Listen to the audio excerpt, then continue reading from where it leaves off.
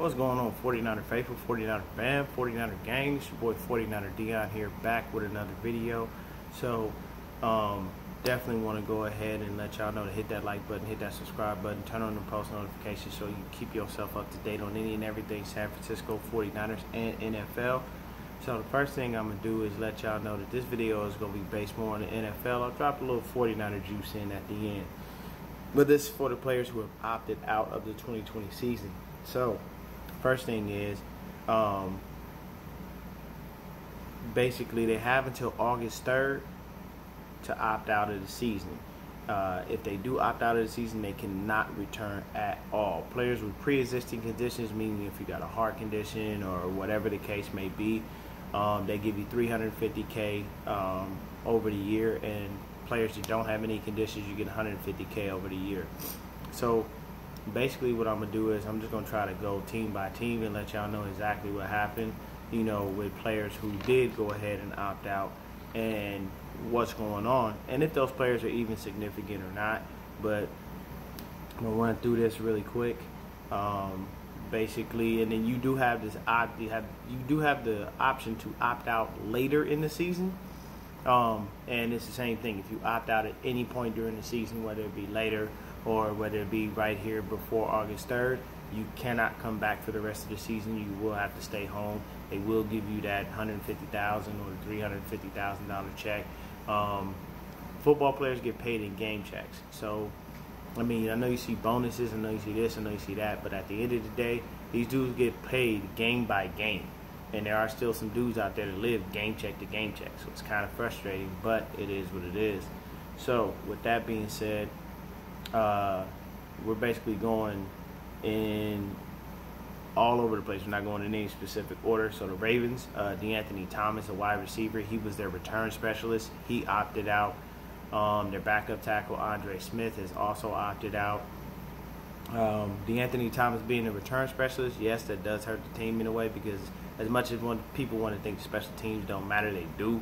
You know what I'm saying? If you got a dude that's a beast at returning, and you know he can either put your offense in a great position to be able to not have too far to go to score a touchdown and or score touchdowns, you need that dude. You want that dude on the squad. So that may hurt them a little bit. They got to find somebody else to do that.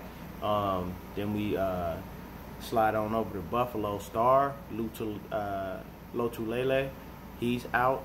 Star had a heart condition before he came into the NFL, so I can understand why that man would opt out, and that is a big hit to the Bills' interior defensive line, because Star Lotulelei will eat up blocks and everything, man. You have no idea how great this dude is. So next thing is we got the Bears, Eddie Goldman, he's a nose tackle. Then you got the Cowboys, defensive back, Maurice Kennedy, Stephen Guidry, UDFA, wide receiver too. So, you know, as far as those two guys, I mean, the UDFA, he wasn't really going to have too much of a shot to make the squad anyway, because there's no off-season really, and there's no preseason for him to really show his stuff. All he has is tape, so it's going to be harder for him to make it anyway. And remember, this is no disrespect to these dudes. I'm just kind of letting you know my opinion.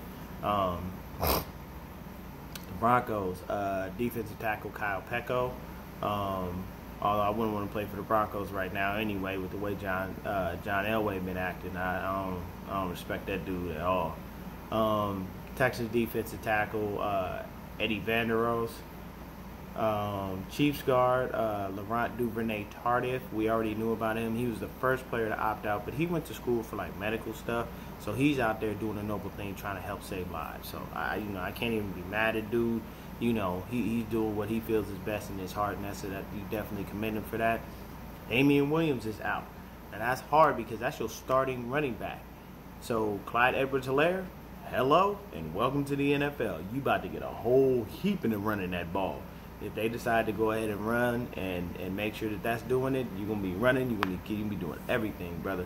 So Clyde Edwards-Helaire, welcome to the NFL. You can thank Damian Williams for opening up the door for you to have a fantastic season as long as the season progresses with no problems. Vikings defensive tackle Michael Pierce. Now here's the team that has been hit by this the hardest, because they have several starters out. And these dudes are key cogs in that defense. And I know Belichick probably is a little bothered by it, but I mean, you can't front people for wanting to be very careful about their lives. The Patriots, Dante Hightower, your starting middle linebacker, the anchor of that defense, not going to play. You've got right tackle Marcus Cannon. He's out. Running back Brandon Bolden, don't really know what that dude is. Fullback Danny Vitale, don't know who that guy is. Offensive lineman Najee Toran, 49er fans. If you remember, Najee was with us for a little bit. He never got to play on the starting squad, but I think we had him on the practice squad, and we always had him just on the squad in general as a little bit, but he opted out. And the other big hit is Patrick Chung. Now, that is their star safety. So, it's when players like this sit down, it opens the door for another cat, but it's hard because you don't want to leave that door open too long because, you know what I'm saying, the NFL, they think about what have you done for me lately, but I wouldn't say Patrick Chung and Dante Hightower have any reason to be thinking about losing their jobs because they sit out this season. I think they're just being cautious, blessings to them and their families, hopefully everything works out.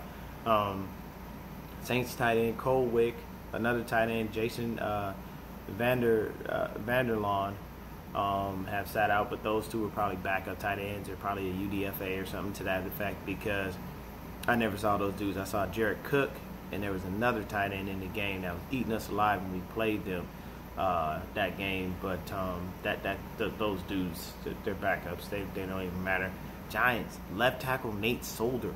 They signed Nate Solder because Nate Solder was supposed to be the left tackle and anchor that offensive line, man, and make sure that nobody gets to Daniel Jones' blind side.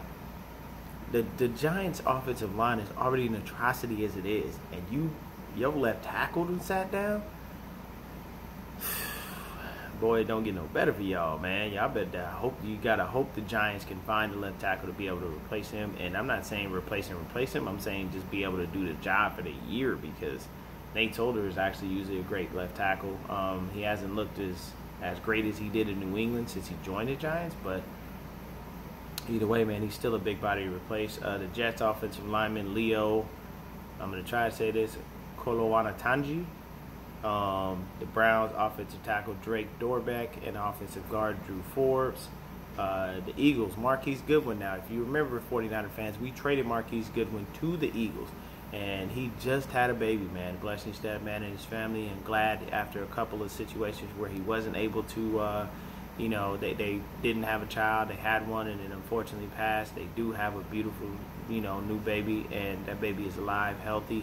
And Keith said, "Hey, man, choosing my baby over this NFL, I ain't got time for this." So I can understand and appreciate that. The Packers, Devin Funchess. Now, the Packers already have just barely Devontae Adams as it is to be, Aaron Rodgers' main receiver. Jesus Christ, Graham hasn't looked as great as he, once was when he was with the Saints. He did all right when he was with the Seahawks, but he didn't do great. Ever since he left the Saints, he hasn't been the same. Jimmy Graham hasn't been the same player. And now you lose Devin Funchess, who's your number 2 receiver.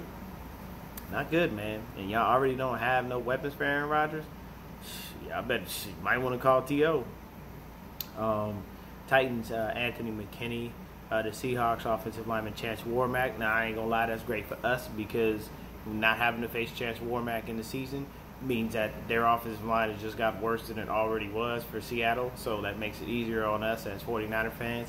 Now, quick hitter, I'm gonna give y'all some guys who have teams who have guys who have not opted out of the season period. 49ers, Bengals, Bucks, Cardinals, Chargers, Colts, Dolphins, Falcons, Jags, Raiders, Rams, and Steelers. Nobody on their teams have opted out. Now the 49ers, we have one guy to watch. Unfortunately, Dre Greenlaw has kind of mulled over on Twitter that he may or may not opt out because he has a baby on the way. I can understand if he does. You got to put your family first, before everything. But I hope that he does not because I want him, 1, to get paid to be able to provide for that child. 2, we need you, Dre. We need you, man. You did an awesome job last year. You did great. We barely lost a step when Quan went out and you stepped in. So hopefully he does not. But those are the players that have opted out of the 2020 season. Let me know what y'all think. And, you know, once again, this is all respect to these players for making the decision to be able to protect themselves and their families during these unlikely times. And then, a little 49ers gem I'm going to drop for y'all real quick. On the top 100, Fred Warner 70, Jimmy G 43, Uncle Sherm 28, Bosa 17, and Mr. Kittle came in at number 7, baby. I was wrong on the other video, but hey, man, to have that many players on the top 100 and to have George Kittle in the top 10, that tells you that we're doing something right, and we did make a huge jump from these previous years with Shanahan, and even in these previous years that we spent in purgatory going through Chip Kelly and Jim Tomsula and all of that. But y'all stay faithful, y'all stay blessed, have a wonderful day. I'll be back with more content.